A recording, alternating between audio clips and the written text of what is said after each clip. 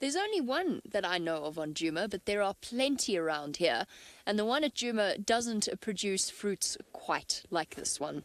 So, Bobby, this is for you. You wanted to see a sausage tree. There you go. It's not too difficult to see why it is called a sausage tree, because they look like giant salamis or something along those lines. Here's a little bit of advice for you. For those of you that do come and travel to Africa, don't park under a sausage tree, because every now and again those things come loose and they are heavy and they will dent your car, and quite possibly, I suppose, if you're really unlucky, they will concuss you. Now there you go, Bobby, and many others actually. You wanted to see a sausage tree. Let's go closer. I can see a fruit on the ground, so whilst I am not allowed technically to alight from my vehicle, I will be able to lean down and pick it up and then put it back again, just to show you what a sausage fruit looks like. I'm going to break my rule and go and park under it. Vim, how sturdy do you think the roof is? Do you think it'll survive a sausage tree landing? I hope not. I don't think this roof will survive. I think we'd be in big trouble. Okay, there's quite a few sausage fruits on the ground. That's a comforting thought as we head underneath it. Yeah. Please don't fall on me. Oh, there's all tiny ones. There's a big one. I can't position myself such that I can reach it. So, Bim, if you can have a look at the view. There we go. Okay, there's a sausage fruit. Here we go. That is what a sausage fruit looks like. And just to give you a... There is a Monty Python sketch in this somewhere. Are there any lions around me? No. This is technically a picnic tree. What do you think, Vim? Technically a picnic tree?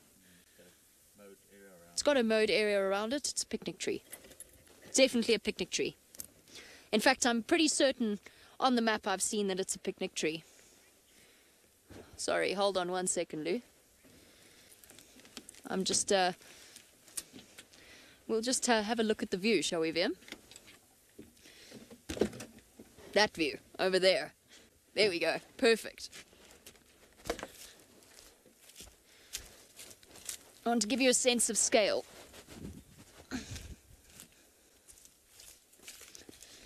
I thought we were still looking at the view. It's really heavy. Stay there.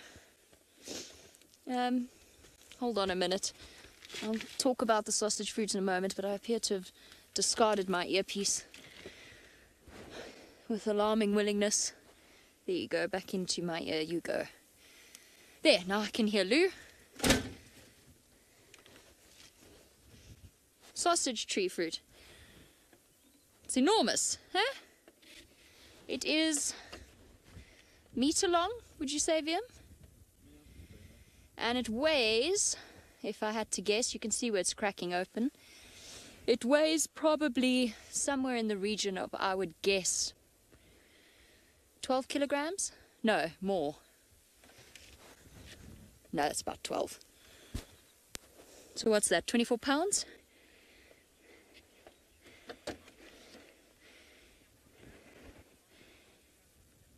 Yeah. Ooh.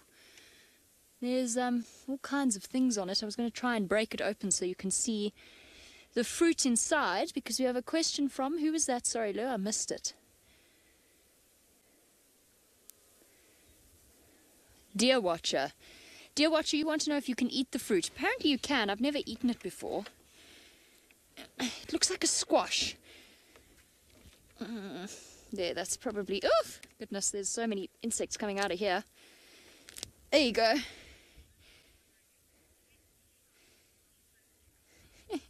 Exquisite bliss. I don't know if it tastes like sausage. I have never eaten one. I don't think it tastes like salami. That much I would guess. I'm just trying to remember with 100% confirmation, because there's one fruit out here that you can't eat unless it's cooked. And I can't remember which one it is. And therefore, I'm reluctant to taste this one in case I die or become very ill. But there you go. That is the sausage fruit. Let me just double check on my information about before you all go off and eat sausage fruits, because I know you have easy access to them. Let's just double check exactly how edible it is. Oh my goodness. Oh, I broke it. Well, there you go. Fruit, sausage tree, fruit. Grow more beautiful trees. I was hoping that perhaps there might be a leopard in it, but there isn't. I think it's time to move on from the sausage tree. What do you think?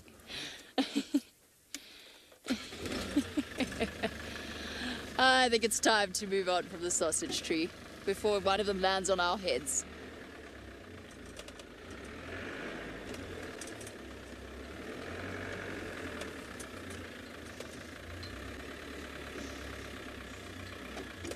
I can't get out. I'm trapped.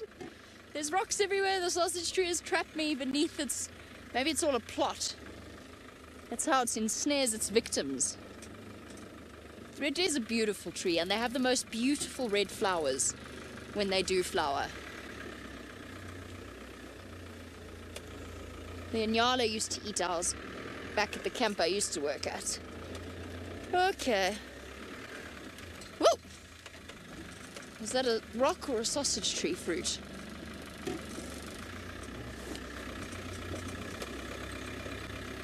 Okay, while I escape the clutches of the sausage tree, it sounds like Steph is right up on the top of the mountain looking at what's happening at the crossings, and I'm sure you'd like to know.